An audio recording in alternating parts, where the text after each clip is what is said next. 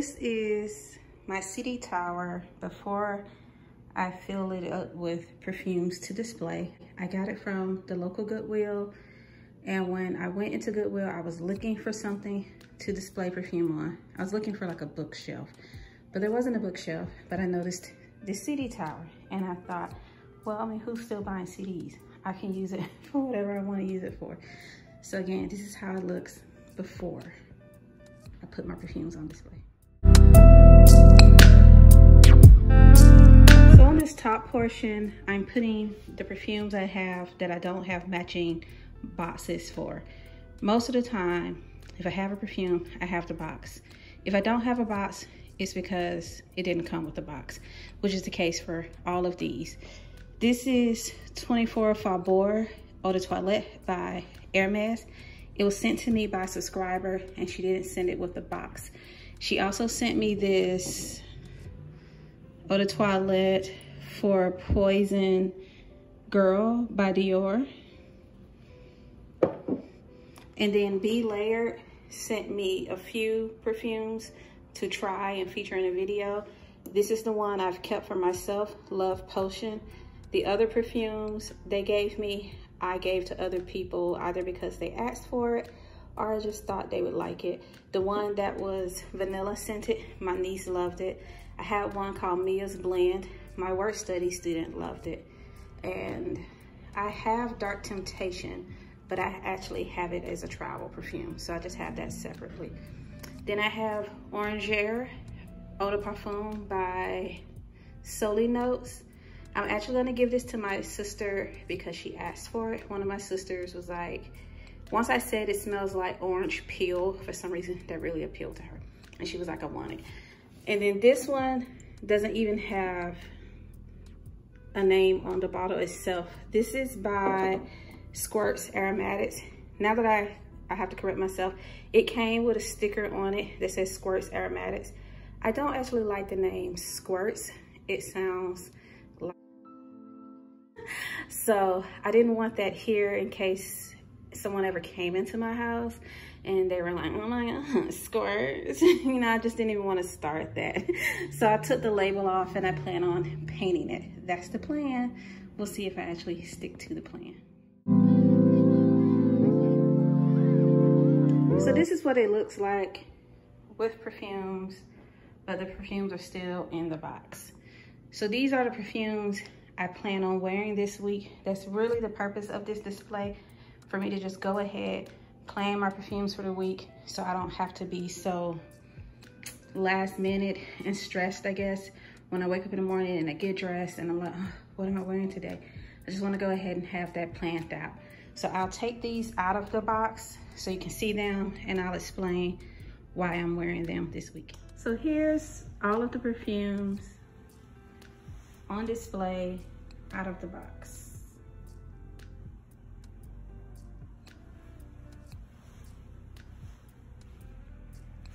Okay, so starting with this first perfume, this is Marc Jacobs Decadence. I'm going to wear this tomorrow. Tomorrow is Monday. I'm also off of work Monday and Tuesday because this is our fall break. So the reason I'm wearing this on my off day is because this perfume is a bit off-putting. I don't think it's pleasing to a lot of people on my skin chemistry. For some reason, it reads a little pickly. When I wear it, I've smelled this on other people. And it didn't read as pickly on them. On them, I smelled more of the plum. But on me, it's like white florals and pickle juice. And you might think, well, why are you wearing that? Well, the first time I wore it was when I gave myself a little vacation last year. So now this has scent association for me. Every time I smell this, I just think I'm supposed to be on vacation. I'm supposed to be on holiday. So that's what I'm gonna wear tomorrow. I'm on holiday from school. It'll be perfect for that. I won't really be around a lot of people. I'm not planning to be around a lot of people. And whoever I'm around when I go out, if I go somewhere, I don't really care if they like it. I'm wearing it for me. Then on Tuesday, I'm going to wear Ariana Grande Cloud. This one is more crowd pleasing. People like it. But I just plan to wear it on Tuesday, even though I'm still off of work, just because it's pleasant and I'll enjoy wearing it, even if no one gets to smell it on me. I know a lot of people have been saying that between Cloud and Cloud 2.0, this one smells more synthetic. Oddly enough, it's the opposite for me. Cloud 2.0, when I sprayed it on me at Ulta, the opening was very much more synthetic and chemically for me. And I think my nose may go anosmic to it because I just don't smell it as long. But when I wear this layered on top of, I think, Dahlia by Bath & Body Works, it smells really nice and it lasts a long time on me. Wednesday, I am going to wear a combination of Midnight Fantasy by Britney Spears and the Roberto Cavalli signature perfume. I have been wearing these together exclusively anytime I wear one of these. I have yet to wear Midnight Fantasy on its own or Roberto Cavalli on its own, except the one time I tried to when I first got this. Both of these I got for a really good deal at Ross Dress for Less. And when I decluttered my collection in preparation for moving here to Indiana, I got rid of every Britney Spears perfume except Midnight Fantasy because of how good it smells when I layer it with Roberto Cavalli signature perfume. It is effervescent. It is just ultra pretty, feminine, but grown without being overly matured. I don't think I get compliments on this, but I pay attention to people's faces when I wear this. Whenever I'm wearing this and I'm sitting by someone, they tend to just kind of slowly look over and give me this odd look like they're trying to figure something out. And I think what they're trying to figure out is my scent. And I think they are confused about if they like it or not. But I love it. I love these two together. If I had to just wear something every day, right now, my frame of mind, I would wear these two together every single day. If you've ever had, I can't remember it. It's a Bath & Body Works perfume that this one smells a lot like. And I can't remember the name of it. I put it up on the screen in words. But that's what drew me to it when I saw it in Ross Dress for Less. The fact that reviews said it smelled a lot like that perfume, and I used to own that perfume. And then with the Roberto Cavalli perfume, when I saw this on sale at Ross for $10 and I looked it up, a lot of the reviews on Fragrantica said that people who like this also like Alien. They also like Jean Paul Gaultier. A lot of people were saying it smells a lot like a Jean Paul Gaultier perfume, and I've always wanted to get my nose on Jean Paul Gaultier, but I have yet to do so. So I was like, well, I'll just get this. And when I initially sprayed it on myself, it almost had like a nothing effect on me. Like, I don't smell anything. It's not doing anything. And at first I was just kind of like, well, this kind of sucked. But then when I blended these two together, for some reason, it worked. It just worked really well. So again, this combination is what I wear on Wednesday. On Thursday, I'm going to wear Gucci Bloom Profumo di Fiori.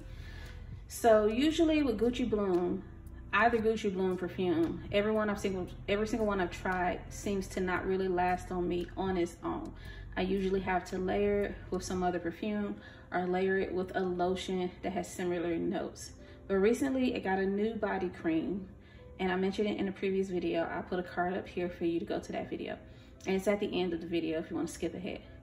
But that body cream just makes things last longer on me. The perfumes that just usually don't last that long, later on top of that body cream, they last longer. And what I love about it is the body cream is unscented. So I'm not having to figure out if the perfume will actually work with the scent of the lotion or the body cream because it has no scent. So I'm so happy I added that body cream to my collection of moisturizers, because now I have something neutral that still makes some of my perfumes last longer. And then on Friday, I'm going to wear Coco Eau de Parfum by Chanel. This is a perfume in my collection. I would say it doesn't get a lot of compliments, but it actually does. I've noticed little kids love this on me, like toddlers. For some reason, when I'm wearing this, toddlers just want to lay up on me and take a nap. I don't know if their grandmama wear this perfume. Maybe that's why. Maybe this has like a comforting maternal smell to it. But whenever I wear this around kids, they just want me to hold them and they want to take naps on me. And they've even said, Miss Allison, you smell good. So I get compliments on this, but from little children. And I guess that's all I have to say about that. Then on Saturday, I'm going to wear these two, but one in the morning and one in the afternoon. So this is,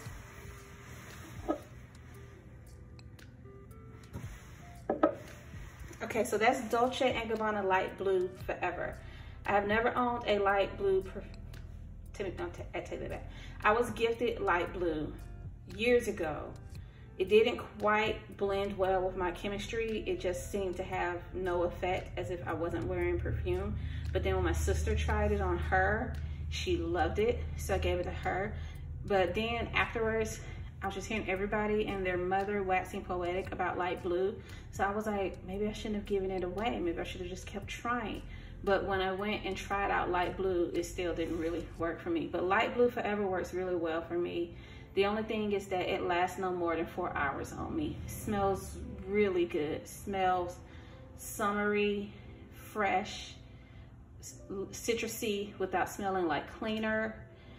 And again, the only problem is that it doesn't last that long. So because it doesn't last that long, I'm gonna wear this in the morning on Saturday. Like, get up, take a shower, put this on, chill around the house. Nope, that's not what I'm gonna do. I know what I'm gonna do. I'm gonna take a shower Friday night and I'm gonna wear this. That's what I'll do. I'll wear this Friday night just for myself. And then in the morning on Saturday, when I get up to go anywhere, I'm going to get this. And this is Burberry Brit Rhythm Floral EDT for her. This one, even though it's an EDT, actually lasts a really long time. I just can't smell it after a while, but I know it lasts because whenever I wear this, I get compliments throughout the day. People will be standing in line behind me and just go, what are you wearing? It smells really good, especially if I'm somewhere like a department store. Other women will ask me what I'm wearing so they can basically see if they want to find it and buy it that day. So that's what I'm going to wear Saturday afternoon. So this is my collection for the week, and this is my display. Let me know, which one do you like better? Do you like it when the perfumes are just in the box, or do you like it when I have them out of the box? Or do you think I should keep them out of the box but also remove the box from the display? Let me know. Alrighty, thank you.